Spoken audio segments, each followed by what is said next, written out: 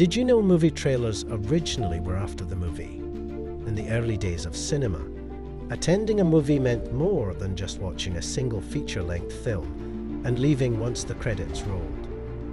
The experience included a diverse mix of shorts, newsreels, cartoons, and eventually trailers. Interestingly, these previews played after the main film, not before, allowing people to enter and exit the theater throughout the day. Chicago producer William Selig took this concept a step further. He concluded each installment of his serialized action-adventure short films by teasing audiences with an exciting preview of the next chapter.